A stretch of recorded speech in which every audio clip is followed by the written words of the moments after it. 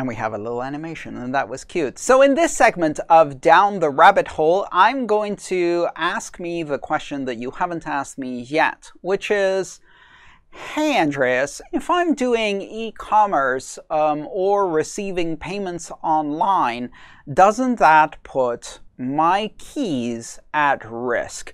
If I put my keys on a server, can't that server be hacked? So now let's talk about a really interesting and very important feature that exists in cryptocurrencies, but also in cryptography, which is asymmetric cryptography, or public-private key systems. Public key cryptography is a mechanism invented in the 70s that allows you to have two keys, a public key and a private key.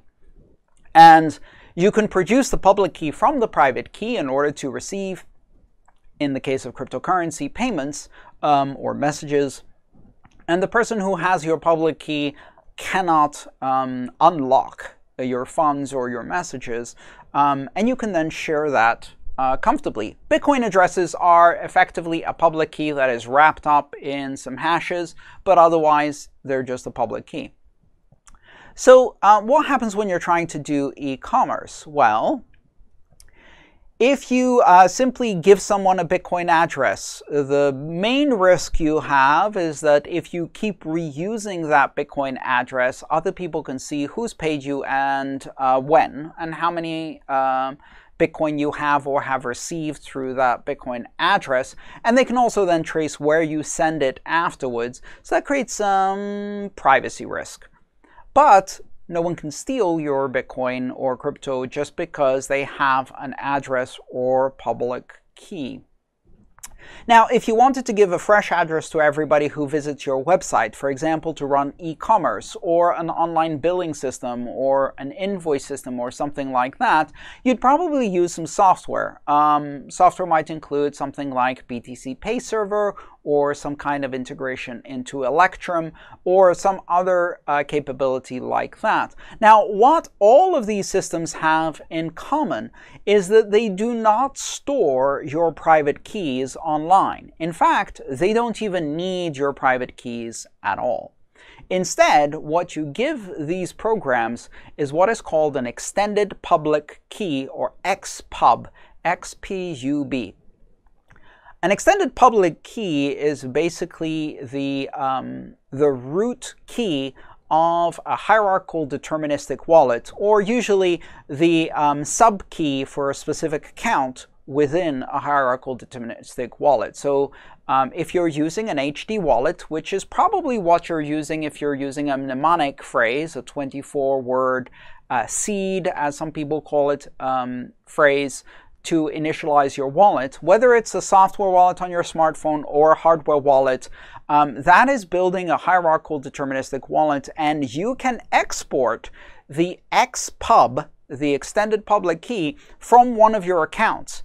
If you then load that extended public key onto some kind of e-commerce site or web software that can generate invoices or manage e-commerce payments, that software can then generate receive addresses from the extended public key, unique Bitcoin addresses or Ether addresses or whatever else, for every single incoming payment cart or customer, and then keep track of all of those. Now, when someone pays those, of course, your website doesn't have the private keys to unlock them. So even if someone hacks your website, they can't do anything.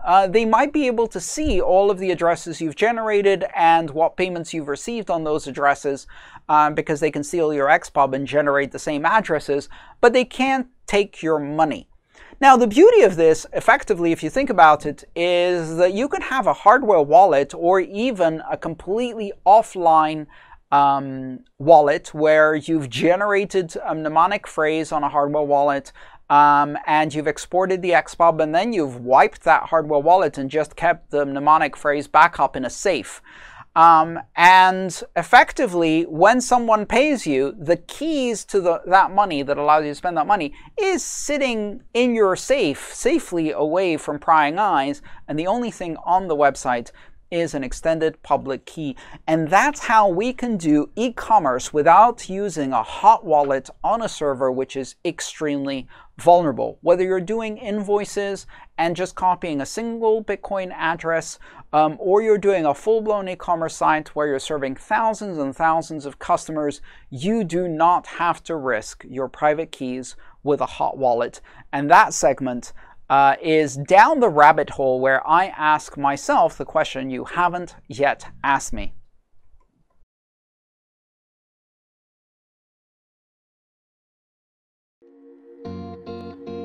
If you enjoyed this video, please subscribe, like, and share. All my work is shared for free, so if you want to support it, join me on Patreon.